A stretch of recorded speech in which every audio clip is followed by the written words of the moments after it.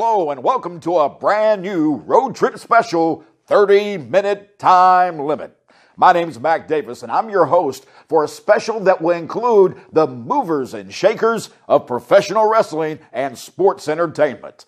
Our very first guest happens to be a host of the wildly popular Busted Open radio show on Sirius XM. His name, Dave LaGreca. Let's talk about where you're from. I know you're born and raised in New Jersey, right? That's right, New Jersey. Thank you. Yeah. Earlier you were saying Jersey. I'm glad you're saying New Jersey because only people from New Jersey can say Jersey. So I'm glad you're using the respect for the state like you are. Yeah, I was born and raised in New Jersey, and yeah, I still live in New Jersey.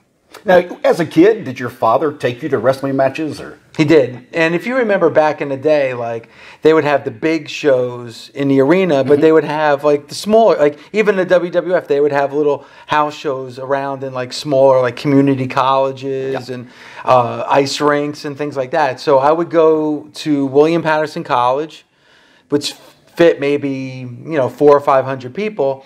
And then I would go to the big shows at the Meadowlands, which opened around 1981, which held 20,000 people.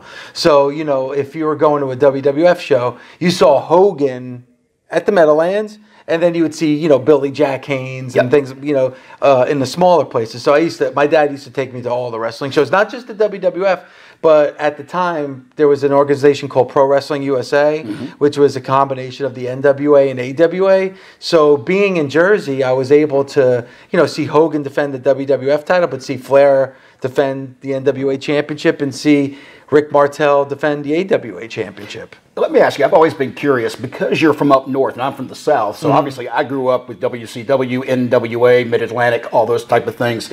What did you watch when you grew up?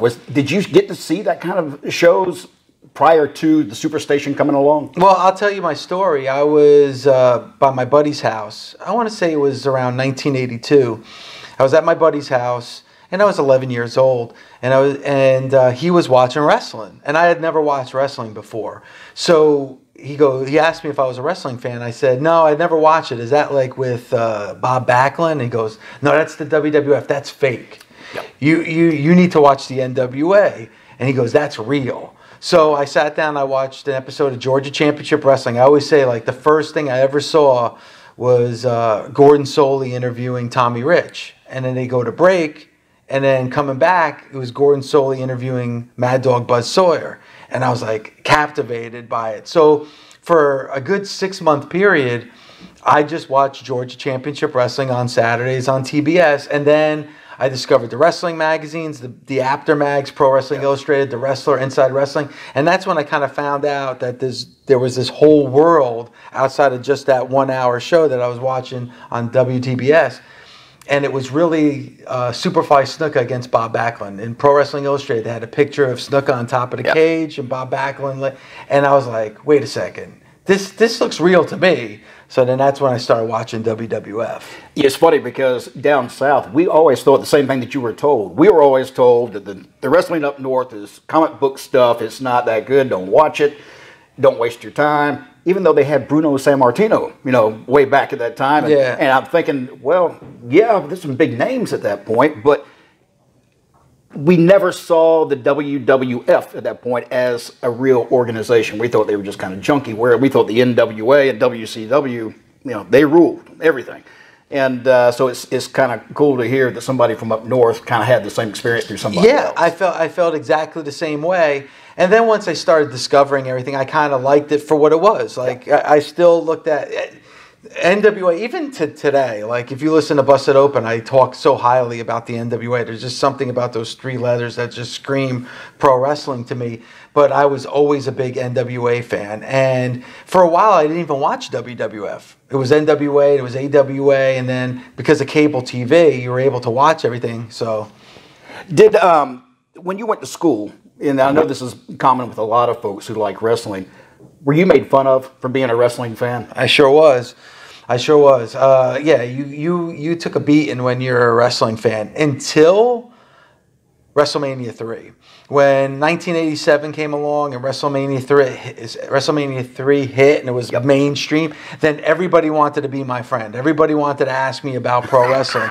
But you know, I would bring in the wrestling magazines, and I would be made fun of. And there was always my kind of clique of friends that, you know, appreciated it, but the majority of people didn't get it until 1987. Well, what about now? And being an adult and being a wrestling fan, I know because you host a radio show, maybe they look at you a little bit differently, but just as a fan, as an adult, do you find that other people still look at you kind of sideways? Always. Oh, here at Sirius XM, like now, they're finally acknowledging the show. Why? Because it's making money. It's a hit, you know, but it was a struggle just to get this show on the air. And then for years, and I did the show with Doug Mortman.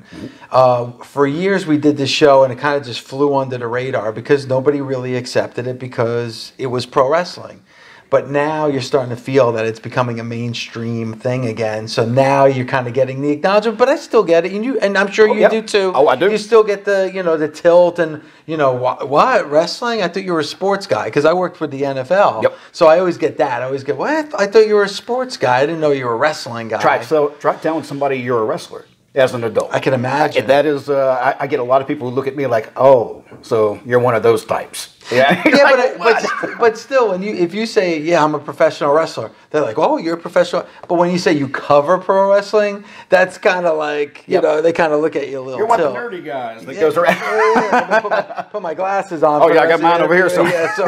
Yeah, but definitely. You had mentioned brothers and sisters to me at one time. I know you got a brother who works. Does he work for Sirius XM? No, he does afternoon drive on ESPN in New York.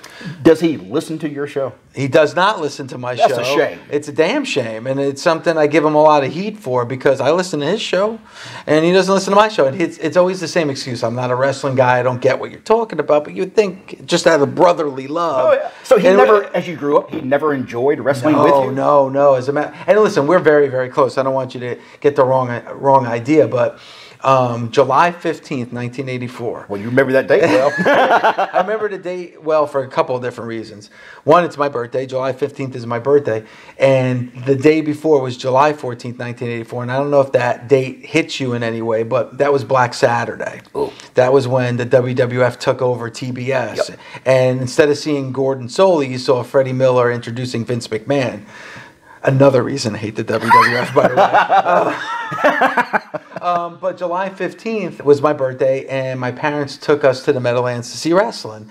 And my brother, a big sports fan, that was also the day of the USFL championship game. So, like, he was, like, had to go kicking and screaming. And to this day, he talks about how he missed that USFL championship game, which turned out to be the last USFL championship game. So he missed that because of going to wrestling for my birthday.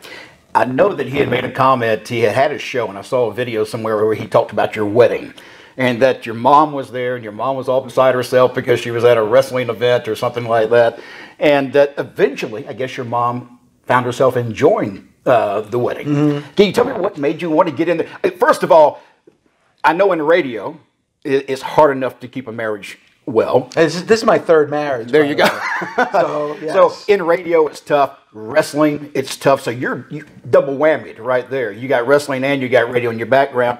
But now you're married to a beautiful woman, nice lady. Violetta, Violetta. And I know that you got married in a wrestling ring. How did you talk her into doing that? All right. It's not even that we just got married in a wrestling ring. We actually had a wrestling match in between dinner and dessert at the wedding. Well, that's okay. I can see that being fun. It was actually fun. So I'll tell you exactly why. Obviously, pro wrestling has become my life, like it is yours. Yes. You know, it kind of dominates everything you do.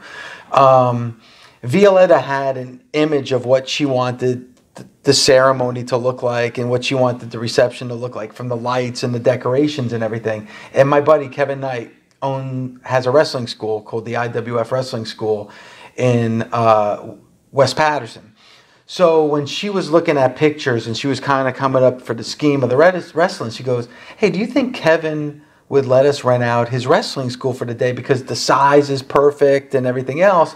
So I asked him, he said, sure, you can rent it out, which we did. And he said, hey, by the way, the wrestling ring is there. If you want, why don't we use the wrestling ring as the altar when you get married?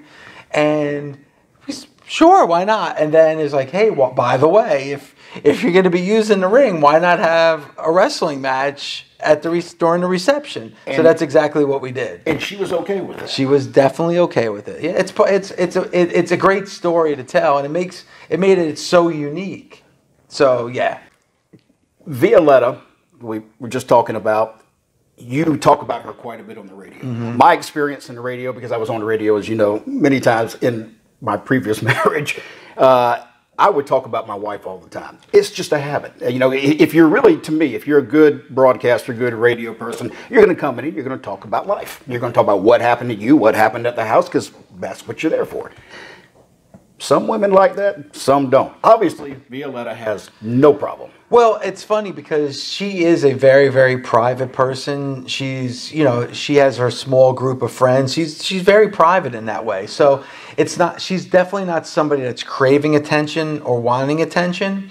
But you're right. When you do a wrestling show, especially, or any kind of radio show, 5 days a week for 3 hours, you're going to incorporate your real life. You have to. Yes. And our fans, the Busted Open Nation, is almost like family to me. They're friends. You know, they're somebody that I talk to now for over 10 years. So, of course, your real life is going to bleed in. And also for me, myself, I'm not one of those people that has an ego about them. Like, I'm not going to just come on the air to make myself look good, or it's not a power trip. It's not an ego trip. So I'll make fun of myself. So if something bad happens, I'll talk about it on the air. Like, believe me, Violetta always comes out looking like the hero. And I'm always the one that's looking like the scrub. So I have no problem doing that. And she has fun with it on social media. She buys into the tweets and everything at our live remotes. As you know, like at our 10-year anniversary party, she's a part. She, you know, the whole pierogi thing. She made pierogies, so like she's in it. You know, she knows that this is a huge part of my life, and because she is my life right now, she's in it, whether she likes it or not. Yeah. So she's stuck now. That's it, man, that's it. You also worked with the NHL. I worked for the National Hockey League. Yep, absolutely. I did that before I came to work for Sirius XM. And once you came here, that was NFL at that point? I worked 13 years for the NFL. And what were you doing at that point? I was the morning show producer. Oh, so you were actually on the other end of what you're doing now. Yep, I was at the other end, and going to all the Super Bowls. I went to pretty much every Super Bowl from 2004 to 2014. What made you get into your own show versus staying with the NFL? Well, because wrestling's always been a passion of mine. And Doug Mortman, who I did the show with originally, we said, hey, you know, Sirius, and at the time it was before the merger, Sirius is perfect platform for wrestling. It's completely geared towards that audience. Yeah. It's, you know, it's a niche audience. It's a hardcore audience. This would be perfect. And we pitched it, and it took a long time, but finally they accepted it. And it was just kind of like a side gig. It was never meant to be full-time. And it started off a day, then 2 days, and 3 days. And then finally, because of the popularity of the show, they moved it over to 5 days. And then NFL took a back seat, and then no seat at all. And now it's just all about Busted Open. You've got some great co-hosts on Busted Open. Yep, very lucky. You've got Bully Ray. Mm-hmm. Tell me about Bully Ray. Was he the first guest host you had come in? Yeah, Bully would be the first. Bully and I he was always a guest on our show, always appreciated show, always respected Doug and I and our views, because we would never dig up dirt, and we would never just be completely negative.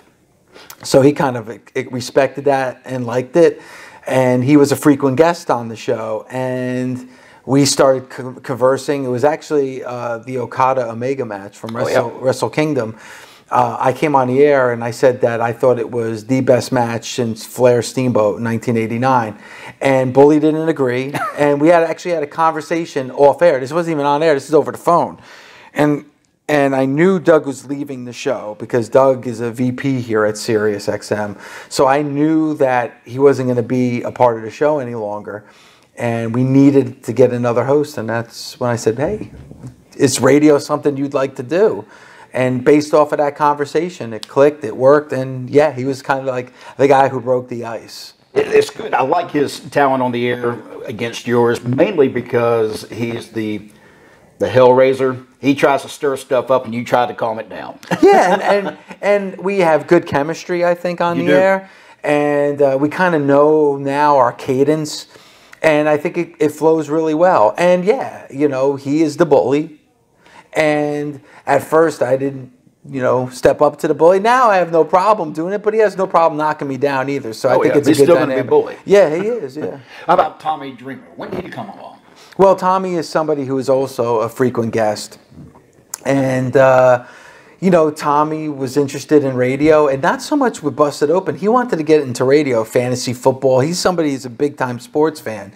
And he actually started dabbling into the fantasy sports channel here before even being a part of Busted Open.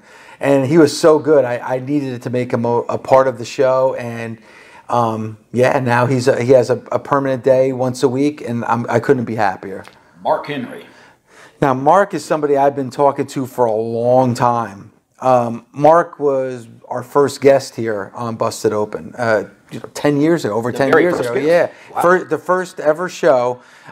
It was Prince Nana and Mark Henry were our first two guests here on their first ever show on Busted Open, and it was the WrestleMania in Dallas. So WrestleMania 31. No, that would be WrestleMania 32. I'm sorry. WrestleMania 32, him and I actually had the first serious conversation about him being a part. And it took a little bit, but now he is, and I'm glad he is. He's a Hall of Famer for a reason. He's probably one of the nicest men I know. I was about to say, he is one of the guys on your show that you listen to, and he sounds sincere, very nice, always wanting to help make things better. Yep, and he does. What are some of your favorite memories from Busted Open? Do you have any? Cause I know in wrestling, people ask me that all the time, and you try to pick out a match, and that's just too difficult. Truth is, though, there are one or two I can pull out if I have to. Is there a memory from Busted Open that really sticks with you? There's two. There's you were at our 10-year anniversary party. Like, you know, that was really us kind of just like showing Sirius XM that, hey, you know what, look at this. And I'll never forget, I was actually staying at a hotel that day, a couple of blocks away from where we were going to have the show. So it's like maybe an hour and a half before airtime. I turned the corner to go on the street where the bar was, and I see a line. And I was like, what is this line for? Like, and I remember asking somebody, like, you know, what's going on here? I was like, I hope this isn't going to interfere with our show because, like, you know, there's this line, and it was the line to get in to our show. I actually remember that moment because you tweeted or did something at that point. I remember seeing it online when I was at the convention hall, and I thought, oh, he's going to be in a great mood today. Yeah, and I was like, I couldn't believe it. It was like, wow. And we had so many people. We had over 600 people at the show, and the owner of the bar was afraid that he was going to have to shut down the show because there was so many. They had to turn people away because there's just too many people, and it was that was just a memory that will stick with me forever. That was just kind of like our validation. Was that probably the peak, do you think? I don't want to say the peak, but up to that point, was that the peak of Busted Open? Yeah, without a doubt, without a doubt. And there had been changes on the show, and you never know if people are going to stick with you, and you know, because we moved times and moved days so many times. And you really don't know, because when you're doing your show, you're not doing it in front of an audience. Right. You know, when you're wrestling a match, you know the reaction because you can hear the crowd. Right. We don't know. So that was kind of the validation of like, hey, this is popular, people like this, and this is something that I know that is going to be around for a long time. That was definitely probably the biggest memory. Another memory that really sticks in my head is WrestleMania 29, because it was in New Jersey. Mm-hmm. But not only that, WWE every year has like kind of like a radio row where it's the Friday morning before WrestleMania. They have a lot of the WWE superstars where media can interview. Right. So Busted Open was a part of Radio Row that year, and it was at the Meadowlands Arena, you know, the old Brendan Byrne Arena where my dad used to take me. So I'm doing it, and I'm looking at, and that, you know, they've now closed that arena down, which is heartbreaking. But that arena didn't really change all that much from when I went there as a kid. So I was looking around that arena. I can pinpoint, you know, where me and my dad sat, the matches we saw. And one of the guests that day was Sergeant Slaughter. And I saw him wrestle Ric Flair for the NWA Championship back in 1985. Wow. And in the interview, I mentioned the Sergeant Slaughter. I pointed to the exact section where my dad and I sat. And right where I said, we were sitting in that row and those seats. And he actually got teary-eyed talking about it with me. Wow. And it was like, just to be able to do that, like I'm doing a wrestling show. I'm interviewing Sergeant Slaughter in an arena that my dad used to take me, where I saw him wrestle against Ric Flair, who's my all-time favorite wrestler. Like, it can't get any better than that. So those two memories stick out more than any other. And another memory that I think is something to point out is that the memory of you and your father going to the matches. That's one thing I think that people fail to see about wrestling. It is a big family thing. I mean, you talk to anybody, my dad, my grandfather, whoever, we went to the shows together. That's what they did. So to me and to a wrestling fan, that is wrestling. It's our family. The wrestlers are our family. The fans are our family. Yep. It's just how it is. Let me ask you, I'm curious, with everything that's going on now, you have the new organizations out there. You got AEW, you got ROH, you got New Japan Pro Wrestling. With everything that's going on right now, what's right with wrestling? Well, I think the best thing about pro wrestling right now is that you're getting what you've always wanted. Like, there's options now. So I think with social media, it kind of breeds negativity a lot. It does. But, to me, this is the best time to be a pro wrestling fan. This is the closest, and maybe even some would believe better than the era that I grew up in with the territories. Because, I couldn't go to Florida Championship Wrestling unless I went to Florida. I couldn't go to Georgia Championship Wrestling unless I went to Georgia. I couldn't go to World Class until I go to Dallas. Like now here, AEW eventually will come to this area. I was able to watch Ring of Honor in New Japan at the Garden. This past year is what you're talking about, right? Incredible show. Incredible show. I don't know if you're a little bored of hearing or not, but you got 20,000 people in Madison Square Garden who want to see me kick your mother trucking ass! In the WWE, wrestling every year in stadiums, it's just like things you never would imagine, 30, 35, 40 years ago. I mean, they had it in stadiums, but you never saw 75, 80, 100,000 people at a show. So, to me, that's what's right about wrestling is that you have options again. And, for a long time, the WWE dominated, and that was the only thing you could watch. And I'm not hating on the WWE because I love the WWE. But now you have options. And to me, if you're a wrestling fan, enjoy that. Like, Monday is going to be different than Tuesday, and Tuesday is going to be different than Wednesday, and Wednesday is going to be different than Friday. It's a different flavor every day. Yeah, and I think that's something to be excited about if you're a wrestling fan. Let me ask you then on the other side, what's wrong with wrestling? I think what's wrong with wrestling is that I feel that fans need to pick a side. And you don't. You don't need to pick a side. Now, you can like something more than another, and you can complain. You can watch a Monday Night Raw and say, you know what, that was a terrible show. That's fine. We do that on Busted Open. You can like AEW better than NXT or NXT more than AEW. That's fine. But I don't think you need to pick a side. Enjoy everything. So I think that's what wrestling fans really need to accept, and why not accept it? You don't need to pick a side. No, I don't think so either. And I go back to the Monday Night Wars versus the Wednesday Night Wars.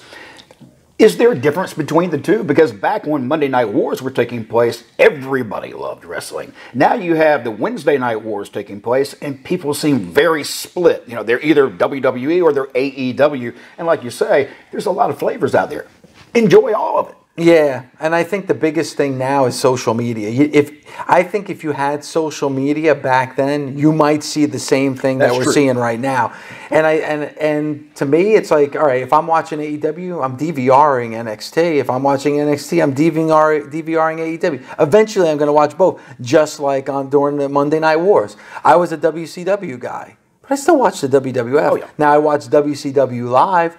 But as soon as that show was over or the next day after school, I was watching WCW. That's all that really matters, is that you're watching everything. That was my same pattern, as a matter of fact. I watched WCW and go back and watch the tapes Monday Night Raw. At that point, we had VCRs taking place at that point. Yeah, and I was in college then, and so and right after, actually, the heat of it I was already out of school. I graduated from college in '95, so by that time I was already married and had a home. So I found a way to watch both. Let me ask you a question, and I'm curious on your viewpoint. One of my fears with social media and the current Wednesday night war type of things that are taking place is that if we don't support people like AEW who are trying to go out there and do their shows, they may fade away. Yes. And if they fade away, what stops the WWE from going back to that same old boring comic book stuff that they were doing before? I think that's part of what the problem was, is that they weren't getting pushed. And Vince will tell you in a heartbeat, he's better when he's got competition. But when he eats his competition up, he goes back to doing the same old safe stuff, which means that our wrestling with the edge will go away and back to that area because it's a business. They're running a business, and AEW's running a business as well, but they're trying to run their business with a little more edge than what WWE used to do. Is there, I mean, do you see a problem if we lose AEW? Do you see WWE going back? Yes, I do. And that's why I get so frustrated from people that say they don't watch AEW. Support AEW, because we didn't get here in the States, when All In sold out and had 10,000 people, we hadn't seen that in 20 years. Like, think about that. Yep. Now we're used to seeing it every week because when you put on AEW Dynamite, you see that. But for a long time, we didn't have that. Nope. Even, Impact Wrestling. Impact Wrestling was doing really good ratings on Spike, but they didn't draw more. I mean, I think their biggest house was about 7,000 people. So embrace it, because even if it's not your favorite, watch it just to support it. Because like you said, I guarantee you the WWE is going to go back to that safe place if they're winning. Competition, that's going to bring out the best in that company. And when is the WWE best? Like you said, when it has competition. So for that reason alone, if you're a WWE fan, you want to support AEW. Title belts. Let me ask you about a title belt. The Fiend on WWE with his new $6,500 title belt. Yeah. Do you, I guess maybe I'm a little bit more old school. I prefer to see the title come out and not all the different titles, like the Stone Cold title, all those different things. To me, the NWA made a point when they came back. Their title meant something. It was history. There was legacy to that title. If you keep changing titles, does that hurt the title's prominence, I guess? Yeah, I think it definitely does. You're right. We grew up with that 10 pounds of gold, that NWA World Heavyweight Championship, so that title meant everything. You're seeing that with Nick Aldis right now with the NWA, the way he holds that belt. He doesn't just sling it over his shoulder or just, drag it on the ground. He wears it around his waist, or he holds it like he's holding a porcelain doll.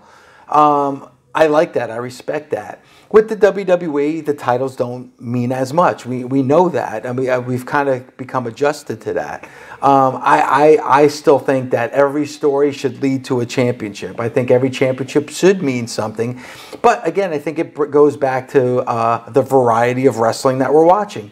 Do you want the WWE to have that same respect for the title like the NWA? Maybe that would make it more like the NWA. So the fact that their titles are different and the standing is different, I think just that's that product. But for me, yes, you're absolutely right. I wish they had a little bit more respect to their title holders.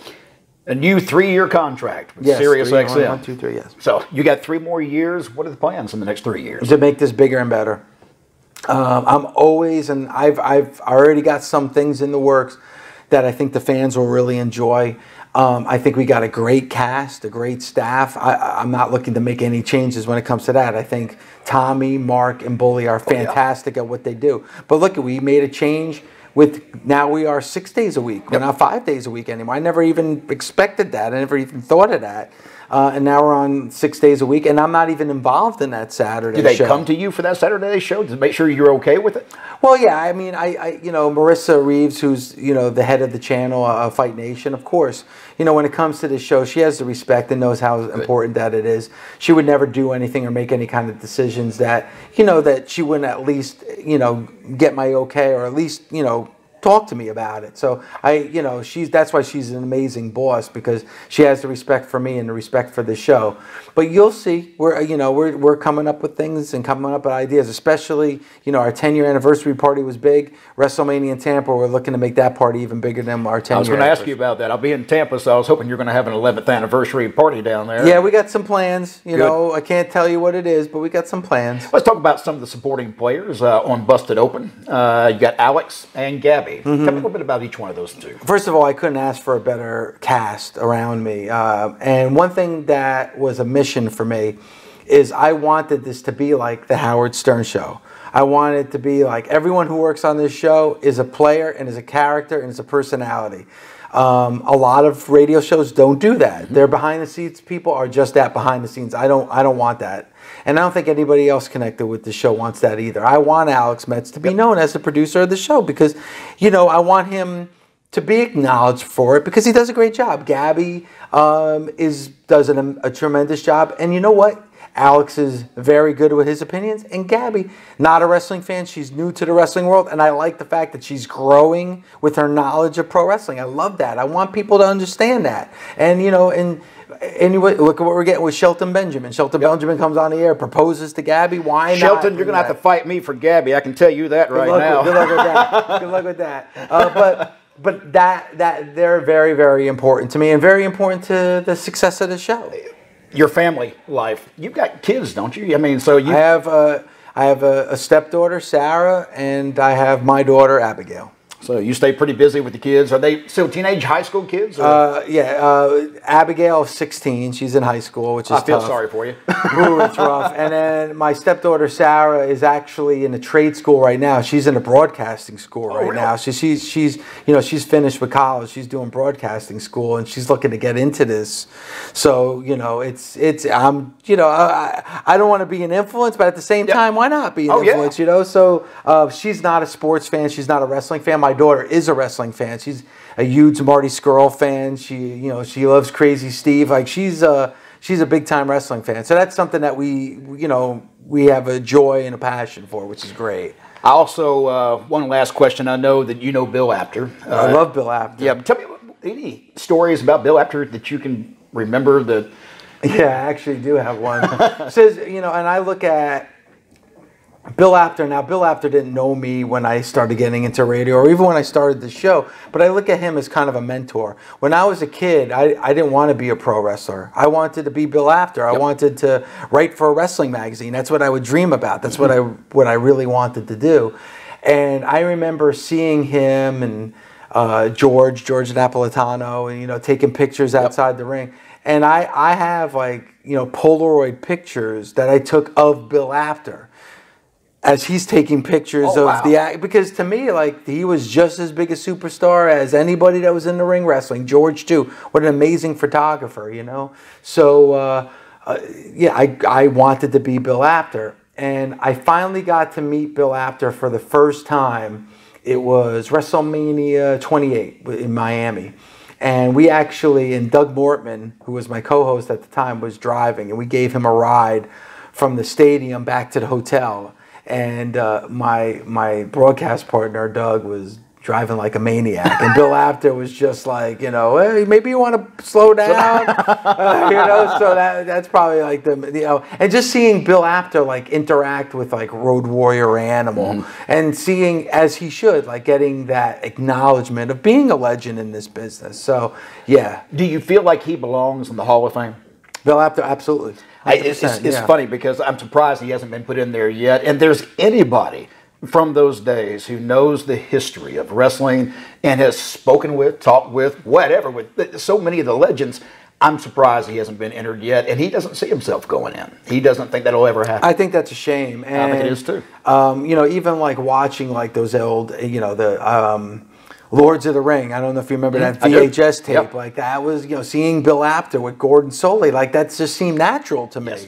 And as important as any of those shows were, so were those magazines. Pro Wrestling Illustrated, The Wrestler, Inside Wrestling, Sports Review Wrestling, all under that, Apter Mag umbrella. Yes, and I even look at George, with Main Event magazine and Wrestling. Those magazines were my childhood. Those were. you know, those were how you found out everything that was going on in the Because world we of didn't wrestling. have the social media. No, we didn't have social magazines media, and was it. they didn't talk about it in any other magazine, Sports Illustrated or anything like that. And in fact, the magazines were running stories that were well behind where they actually were, because the magazines would get printed out. Like about a month later, I guess it was, something like that. So you never got up to the minute news like what we can do now. Now you can go on to Sirius XM and tune into you and get the information immediately. And that's why wrestling right now is such an immediate, like, you know, the day after WrestleMania, you're not even talking about WrestleMania anymore. You're talking about the Raw that's taking place after WrestleMania. Those magazines documented everything, you know. I'm a big collector of wrestling magazines. Even now, there's still a couple of wrestling magazines that are surviving. And I subscribe to them because they still mean something to me. I have boxes and boxes of those old wrestling magazines. As a matter of fact, if you go into my bag right now, I'll open it up right in front of you, because just to show you that I'm not bullshitting. Well, I know if you had Tommy here today, you probably had to have a magazine with you. Well, I always do. Okay, there you go. I got Pro Wrestling Illustrated, you know, achievements from 1984, and I got I just mentioned it before. I got the Wrestler mag. I carry these around, especially with knowing that Tommy's going to work with me. He'll be disappointed if I don't bring him in. So every time I work with Tommy, I bring in a new magazine.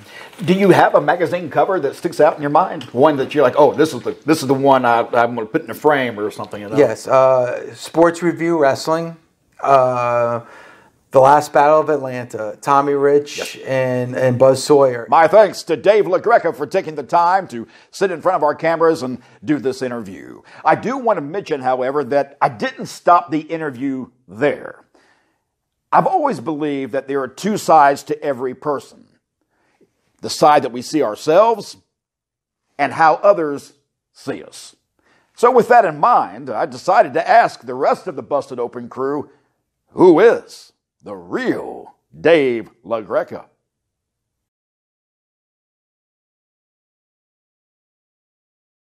And as you all know, I am married to Dave LaGreca, who's a host of Busted Open on Sirius XM. And let me tell you, it's crazy being to Dave LaGreca. I mean, basically everything that Dave does is wrestling related.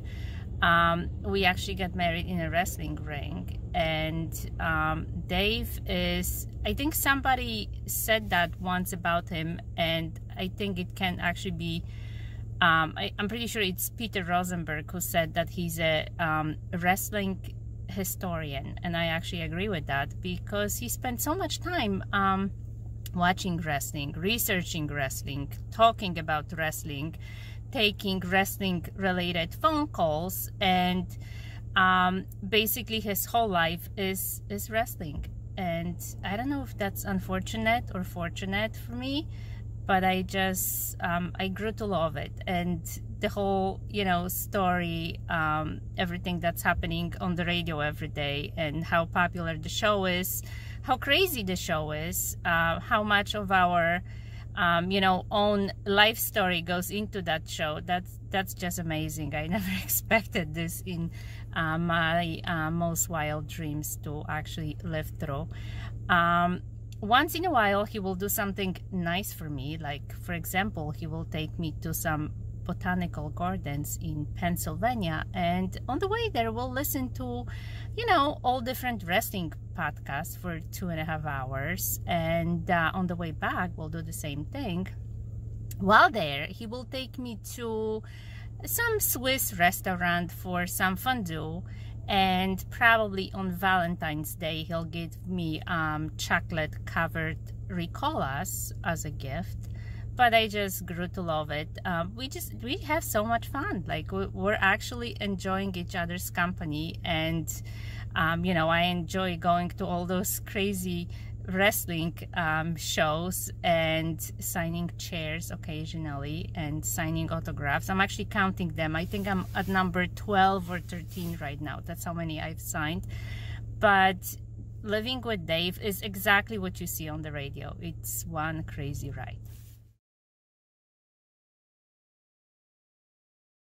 What's going on, guys? I think y'all want to know who is the real Dave LaGreca. Dave fancies himself a smart man, a kind man, a sweet man. Bully Ray would paint Dave as somebody that won't make a decision.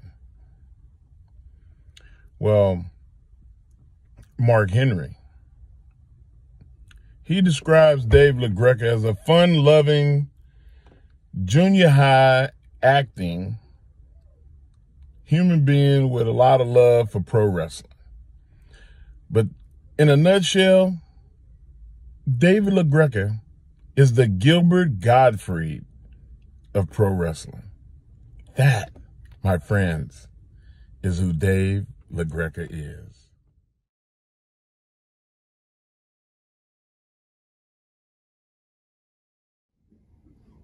Who is the real Dave LaGreca? You see, on the air, you know him as this diehard wrestling fan. You know him as this loving husband and father. But we here at Busted Open know Dave as an egotistical. He always promotes his big heads. He always loves talking about himself. Hell, he's not even Italian, he's Swiss. Nobody knows the real Dave LaGreca.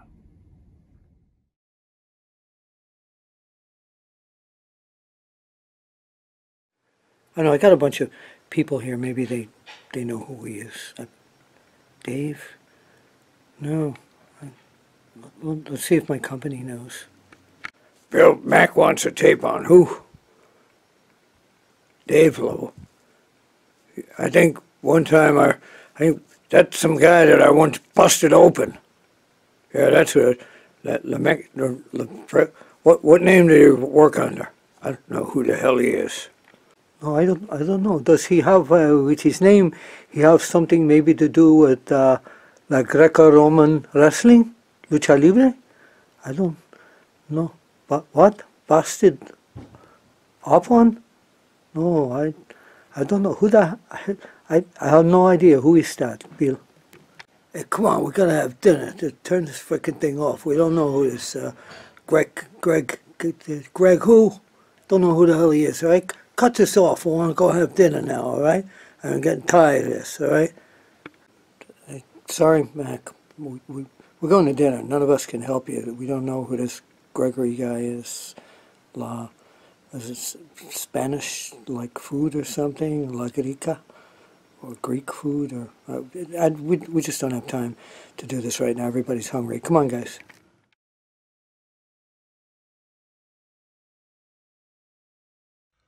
All right, here we go. The Bully Ray top 5 power rankings when it comes to who is the real Dave LaGreca. Number 5. The real Dave LaGreca is Swiss. He's a fraud. He's been saying he's Italian for the longest time, and he's not. He just did this DNA test, and he found out he's Swiss. You're Swiss? Oh my God, poor Violetta. She thought she was marrying a strong Italian man and she got you. Number 4. Dave LaGreca is cheap. He self-admittedly suffers from lack of funza. Always looking for free stuff. Free t-shirts, free tickets, free everything. Number 3. He's a hug chaser. Massive hug chaser. Dave LaGreca loves everybody. Hey, Dave, what do you think of this person? Oh, I love them. What do you think of this person? I love them. Fraud. Stop chasing everybody's hug. It's okay to be hated every once in a while. Number 2. He's a massive egomaniac. Always begging the nation to bring LaGreca heads to every AEW show, NXT show, WWE show, any show. Could be Joe's Backyard Wrestling Show. Dave just wants to see the Dave LaGreca head.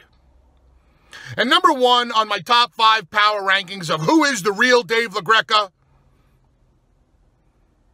Dave's my boy.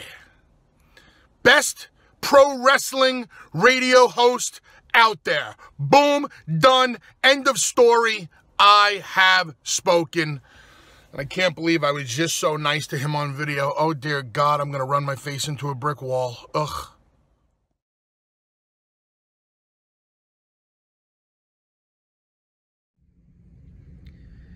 You want to know who the real Dave LaGreca is?